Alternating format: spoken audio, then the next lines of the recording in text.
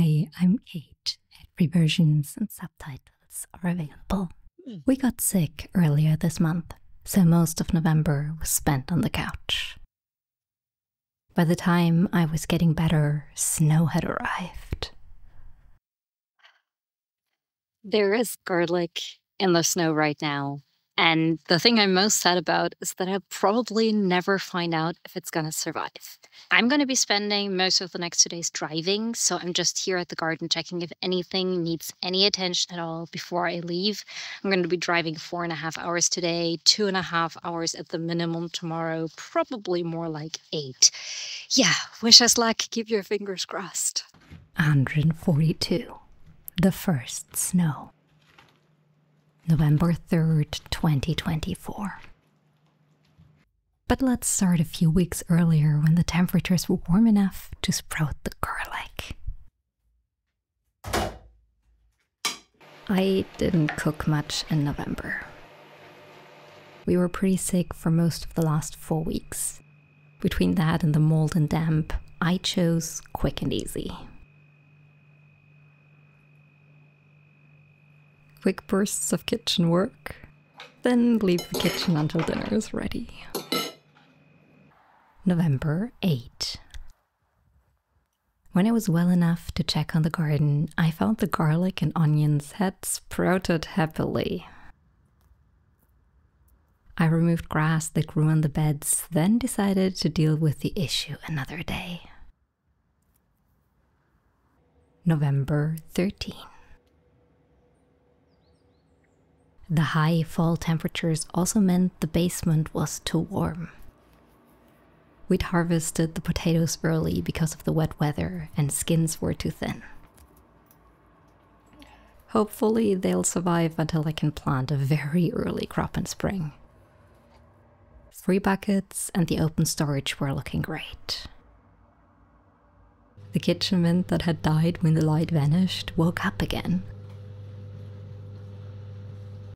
November 20. And then, very suddenly, winter arrived. And as Murphy would have it, I had to drive that day. My husband and I talked a lot about how to deal with the garlic. The temperature swings were an issue. We'd considered adding a leaf layer and more straw to protect the baby plants. All the garlic and field beans had sprouted, but we also knew temperatures would likely pick up again. Insulating them with mulch might make them grow even more on the coming hot days. We were torn. We were also pretty sick, and moving mulch sounded more than exhausting to both of us, so we risked it. The first real snow came as a surprise. It hadn't been forecast yet. This made all the debate pointless. We would have covered them that weekend, too late with the surprise snow. By now, we'll likely have to leave the garden before we find out if the garlic makes it through winter.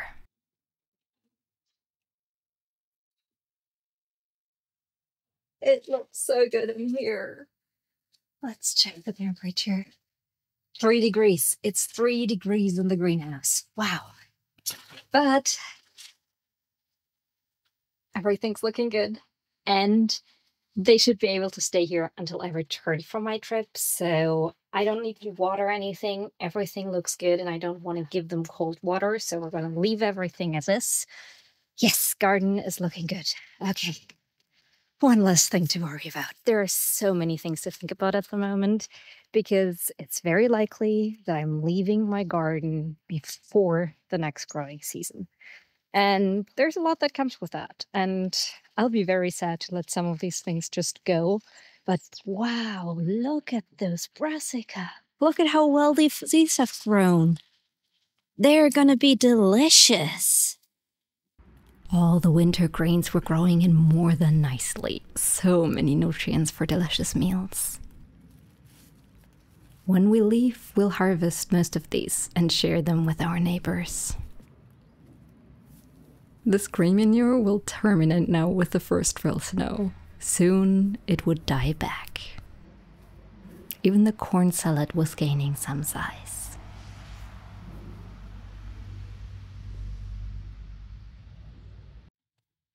Let's very quickly check on the rest. Okay. Yep. Good. Oh, there's so much work here to leave this garden. Well, but I'm excited. I really hope this worked out. And yes, leaving the garden means I restored this entire roof for a single year of use. I'm okay with that. I learned so much while building this roof. While I now won't get to reap the benefits, I saw how well the overwintering beans and legumes were growing.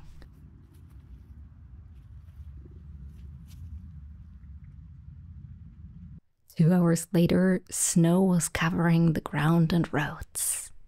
But there was no way around this trip, so I set out on a journey through the snow.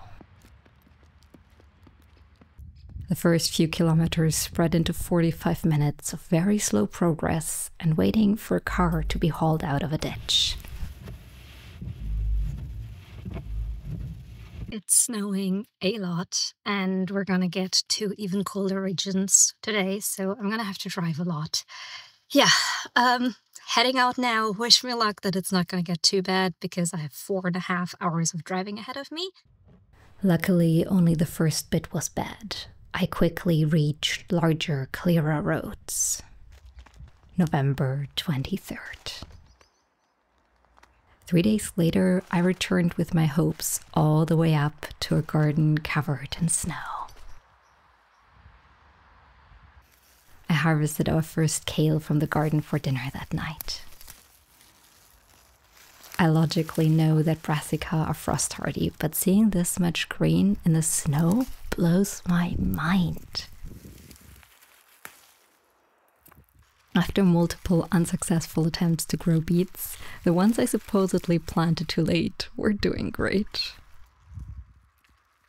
They aren't massive, but a good size and delicious, even when harvested from a snowy bed. Winter growing works much better than expected. The quick ground cover had finally died back while I was gone. I really like how that ground cover works. The blueberries had lost most of their leaves. Good night, little plants. Enjoy your hibernation. The garlic was now covered in a thick blanket of white. So long, and thanks for being here.